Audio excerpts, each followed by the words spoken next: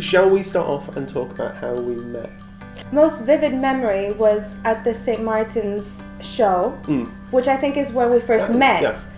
But that was it. It was a brief encounter, and then I remember you coming at the London Shows in Paris. Yes. I remember that's when you told me, oh, it's like a marriage of Jackie O and Jeff Koons. I was like, interesting guy. And then I was very, I guess, intrigued to meet you and see exactly. I was like, wow, a critique. I love a critic. Because the first collection we worked together on was Autumn Winter 2011, which was kind of objects of art, and kind of pulling out references to Diana Vreeland and Babe Paley and CZ Guest, and then kind of the idea of translating those kind of mid-century objects of art and using these mid-century couture silhouettes. I think it's a lot of people have defined my work and say it's about objects, but you can say about any inanimate thing that it's an object. Yeah. But it's not really that. I think it's looking at design. It's looking at applied design and filtering that into fashion.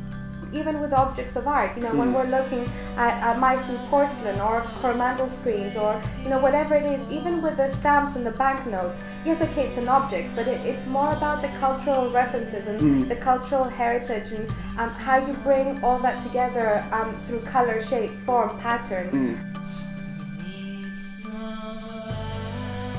It is kind of working together when you have an idea for the print, but then the print ends up becoming this organic thing that moves around the silhouette to define the body in different ways. Because I don't work in small motif, scale is a big part of what I do, and because you scale it to a woman's proportions and a woman's body, it becomes as definitive as a silhouette. I think the interesting thing off the back of that with Autumn Winter is that it felt much more perhaps abstract than it has in the past. Yes. And it's less immediately evident, although it's there, how the prints have been manipulated to emphasise different parts of the body.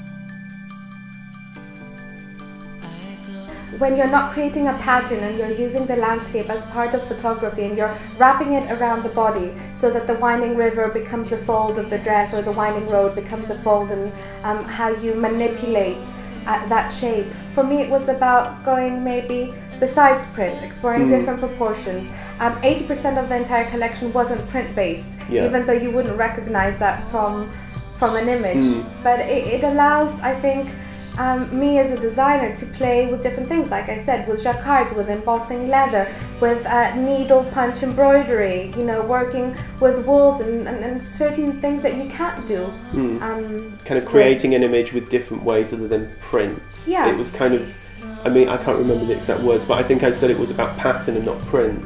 Yeah. And in a weird way it actually became about pattern in terms of the pattern of the dresses. Yeah. Which I don't think we realised when it was